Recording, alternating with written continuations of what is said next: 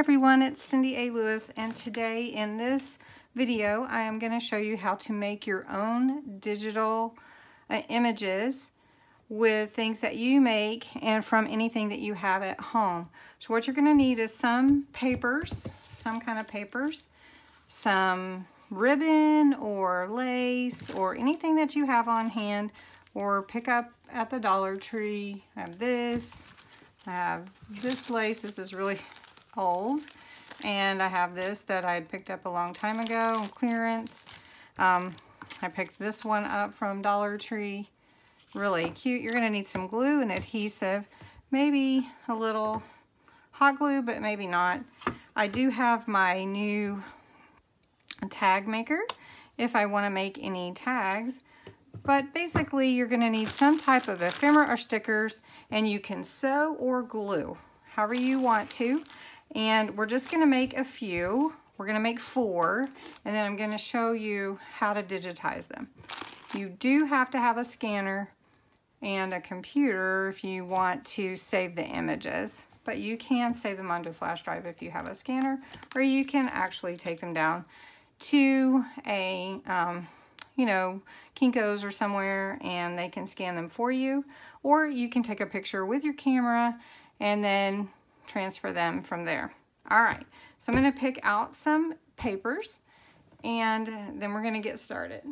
Okay, so once you've picked out your papers, you want to cut them in varying sizes because we're going to make 4 different sizes today. I'm just going to cut this to, let's see, want 4 inches by, let's do 4 by 6, or maybe we could do, yeah, 4 by 6 is a good size. And you can use these for anything, and once you create them, then you preserve them in your digital imagery, in your, you know, digital files, and then you can use them over and over and over in different, you know, journals, scrapbook pages, however you want to use them, making cards. So anyway, I've got 2 here, and this is really cute paper. So I'm just going to cut this right here. We're going to make different sizes, so you can make them any size you want. I'm going to cut this one to 3 inches here. If you have a sewing machine, you can sew paper. Did you know that? All right, so I've got those. I have this beautiful rose paper that I'm going to cut. Probably, let's try, I'm not even really measuring, I'm just picking some sizes, and I want to make them big enough, you know, but we really only need to make 4 tonight. You can use these to make pockets, whatever you'd like to do. You can make them any size. I can show you here. So I've got all these different backgrounds, and then if your paper has any kind of decorative tags or anything like that, you can utilize those as well. I just wanted to show you that. We're not going to use the decorative tags tonight, but we are going to use some ephemera. So I'm going to remove my cutter and put it to the side. I have another DIY in the works, but anyway, okay, we'll start with this one. Now you can see this is kind of a plain piece, but we want to decorate it, and I have all these different decorative pieces, some flowers, and I really love vintage. So if you've ever watched any of my videos, you notice that I aged them a lot. So I have some beautiful flowers here. These are really pretty. Okay, so now I have a lot to choose from here, and I'm gonna take my page and, well, my background. This is my base, and I'm just gonna take some ribbon. So let's say if I wanted to use this ribbon, and like I said, you can sew it on or glue it. It doesn't matter. We're gonna glue today because I don't wanna pull out the sewing machine. So I have my ribbon, and I'm gonna put a piece right here. So I need to cut it to fit. I'm going to cut this side, and then I'm going to glue this down. Now you could do it like this, you know, all the way or whatever, but I'm going to glue it here. So I'm going to take, this is my, what I like, the Tombow Mono Aqua Liquid Glue, and I'm gonna put it all on the back here and glue it down. We have some starting here of a base, and I want to put some flowers or something on here. That's cute too, or home. But I think I'd like to take maybe this bird here and this flower and put it on here, and it can be very, very simple. So what I want to do though is take my glue and glue that down. Doesn't require a lot. You can use other adhesive if you want. If you want to make it aged, I use the cocoa dye ink pad and a blending tool a homemade blending tool that I made. And then that's your tag. You can add more to it. You can put string, you can put lace, whatever, and then you can digitize it by, well, scanning it. So let's make our other one. And I do want to show you some other tags that I had made. And this is not a tag, of course. This would just be like a pocket or something. But here's some tags that I'd made in the past. This one has a pocket on it. And then this tag, now I can digitize these. I can take these out and digitize, or digitize with them in there. And then this one, and then this cute little ladybug one. All right, so I'll show you all of that. Now, I'm gonna take another one. All right, so we've got all these different papers that we cut. So we have this cute flower, and this is really beautiful. And we can do whatever we want. This is just our base for decorating. Now, if we wanted it to be this way, don't know that I really want that. So just want to play with it a little bit. So I'm going to take some of this rickrack that is very old, and I'm going to take it and I'm going to glue it down all the way down here. It looks very beautiful and dainty. I really like that. So I'm going to do that. You could do 2, you could do 1. It's whatever you want to do. I mean, really and truly, this is your world, and you're using things that you have.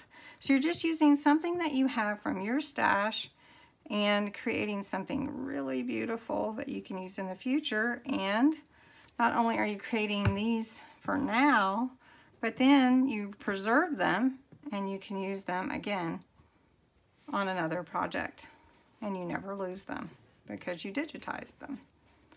All right, so there we go, recording. Okay, let's use this candy paper, and I'll just show you all the ones that I create. And I love this rickrack, so we're going to use it. Or if I can find the end of it, here it is. And we're just going to put a little piece here, and then I'm going to cut a second one because I just really like this rickrack.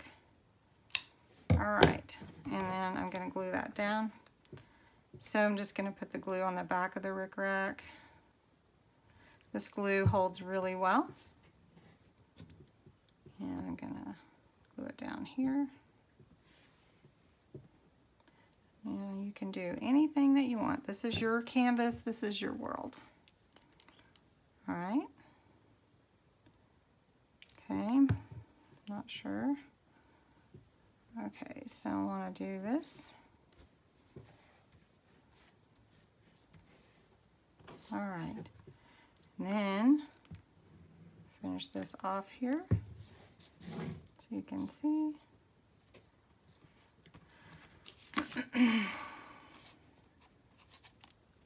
All right, and trim it. I like to trim it anyway. All right, so one thing that I want to do, and I wanted to show you, is the aging. So I'm going to take a homemade tool that I made to do the blending on. Okay, so what I do is I just ink up my little tool that I made, and I just bring in the edges like this. Just rub it across the edges. You can do it as much or as little as you like. Now, because my lace is not really aged, I want to give it a little. So I'll just rub it over it like that. and you can add more or less, however much you like. I really do like that. And then what I'll do is anything that I add to this, I will also age the edges. So like, this is really, really cute. Good food for life. I really like that. And we could do it over here, over the lace, or just right onto, right on there. So I'm going to go ahead and run this tool over it. If I need more ink, I just grab it off my ink pad. There's one thing too, if you're going to age something, you want to age everything that's on that page. Okay, this one has a little hole in it. It's a tag. I'm going to pull that out. I'm going to put some glue. You could also use regular adhesive for it.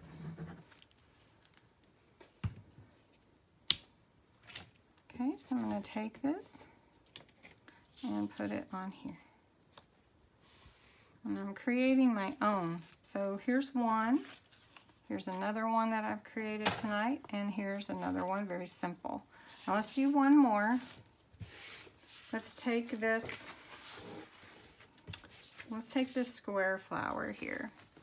All right, let's age this one and see how that looks. You can age anything, and it really looks pretty. So you can see the difference when I put them next to each other. All right, so this is really pretty, and what I want to do with this one, do I want to put some lace on it? I do have this little piece of lace, and it's kind of crinkly, which would be really pretty, almost like a flower. And then I have all kinds of stuff over here. This really pretty flower, but I don't want to take away from that one.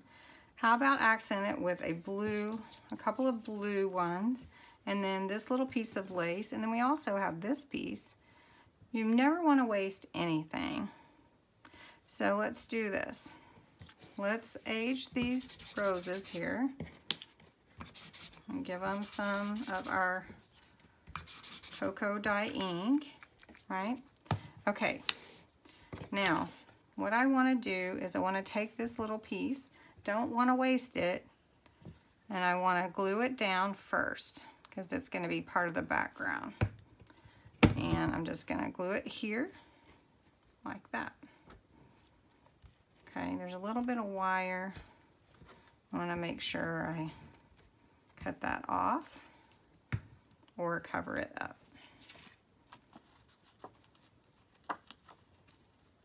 All right, so I got that glued. Now I've got my flowers, and I have to decide how do I want them on the page, all right? Okay, so glue your flowers down. I like that one there, and then I think I'll put the big one on kind of on top of it. So I like that. It's all whatever you like. You can do it however you want to. All right, so I'm just gonna do this. So we actually have this flower that's in the background, this one, and then these two really pretty blue ones. And then I have this extra lace here, and like I said, it looks kind of like a flower itself. So I'm just gonna glue it on right here on the edge. So I'm gonna take a little hot glue to hold that. I have my hot glue gun over here. If you do use hot glue, be very careful not to burn yourself. I tend to do that. All right, so then we have that. Now if you want more up here, you could add whatever you want, but I'm also happy with it, you know, or if there was something little. I don't really know if I have anything little. So I like it. I'm just gonna go with this. All right, so we have our 4 different ones we're gonna make tonight. This one, this one, this one, and this one. So now we're gonna scan them to digitize them. Okay, so first I'm going to scan in my tags that I made because I really like them and I want to scan them in. So I'm gonna show you 2 times. So I have a printer that has a scanner and I've got a USB plugged into it. And I'm going to open the lid and I'm going to put my tags just on here randomly. And take this little piece out. You don't want, if you do scan tags, you don't want the string necessarily hanging out. All right. Now it may get at the bottom, but you can always cut that off. All right, so set them on your page like that. And then if you can see down here, there is scan and scan to USB. And I'm gonna have it scan 150 scan resolution into a PDF. Now I can also scan it to other file types. So I'm gonna show you that. If I wanna change it. And I just go back and I say scan to USB and then settings. So I can change the resolution, I can change the file type, and I'm going to say JPEG because I actually want it to be a picture. I can change anything and I can just say scan and it's going to scan for me. And I'll show you what it looks like in just a moment. All right, so I'm going to take those out. Now if you want to take a picture with your phone, you can do the same thing. You just lay them out face up on a counter that has not much on the background or on a piece of paper. And then that way you can scan them on your phone into a file. So I'm just gonna take these and lay them out. And these are not gonna fit too well. So let's do this. Let's take that one out. And I'm gonna put this one and this one here and that should fit. Now you know your paper size is usually 8.5 by 11. So you wanna make sure that you have the right paper size. So I'm gonna do scan to USB, and I've already got it on JPEG now. So I'm gonna just click scan. And now my printer is actually scanning my files. Okay, so that is done. And I'm going to take them off and close that up, and I'll show you how they scanned. Okay, now I'm going to show you the images that are on the scan that we just did to digitize our images. Okay, so I'm going to not do that. And I'm going to go to my file, to my USB, which I have to find it. All right, here is my HP scans on my, let's see, look for today. And here it is. And here you can see we digitized what I had made with the tags.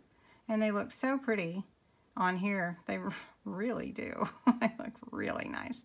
So then I can use this, I can print them out and attach and, you know, glue them, use them in another project. So let me show you the next one. And here's the other one that we made. And then you can just cut out the pieces that you want to use in your next project, and you've preserved what you just made and you digitized it, and you can save it forever and use it again and again and again. So anyway, I hope you enjoyed this tutorial on creating some images and digitizing them, and that you'll give it a thumbs up, comment, share, and subscribe to my channel, and come back tomorrow because I'm working on another craft DIY for you that you're gonna love. Thank you. Bye-bye.